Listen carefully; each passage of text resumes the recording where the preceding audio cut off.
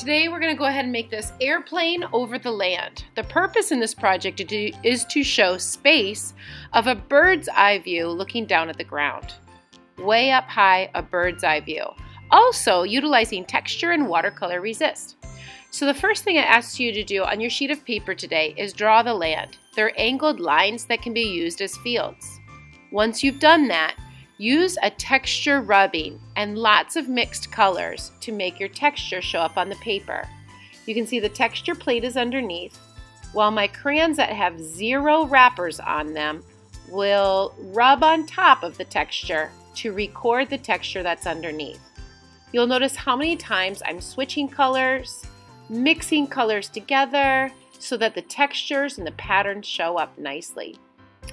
Lastly, once you've got your textures put onto your paper, grab some watercolors and use plenty of water, thin down watercolor, to show the crayon textures underneath. The purpose in this painting is not to cover over, but instead to let the paints shine through, the crayons shine through the paints that I'm applying right now.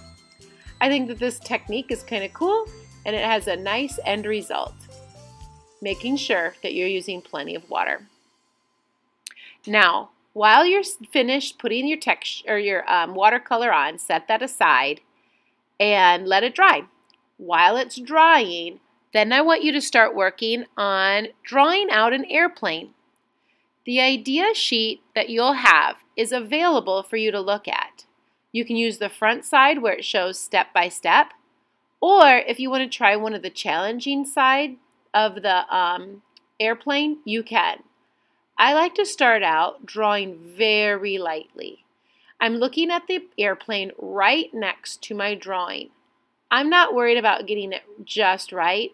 I can change things. I just kind of wanted to get an overall idea about how many different details that I could put onto my airplane to make it interesting to look at. These are more challenging. If you don't want to try this one, then by all means don't. There's another example where I just used the step-by-step directions, and that turned out great too. This is just more of a technique that if you wanted to try drawing from the airplanes, this will give you a little bit more variety of lines and details that you can apply onto your airplane. Now, once I've penciled that all in, I just wanted to, again, just remind you, the idea sheet is to help you to draw it, but please don't trace it.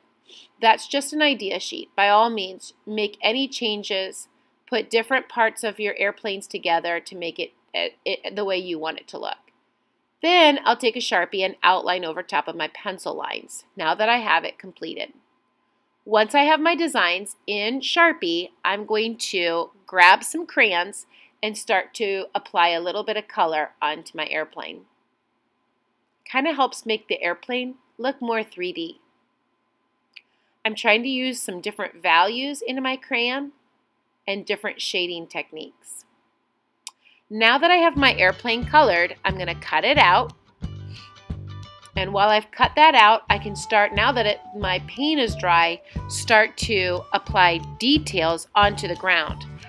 If you want to draw a river, houses, roads, animals, maybe even some cars into your project, using oil pastels will allow you to do this.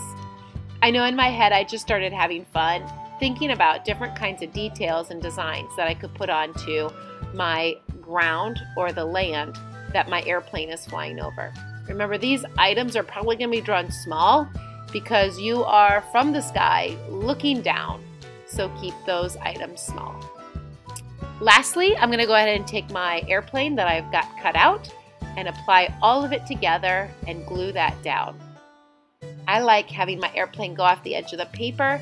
It kind of makes it look like, just like it just goes on a little bit further than the paper. Okay, thanks everybody. Have fun.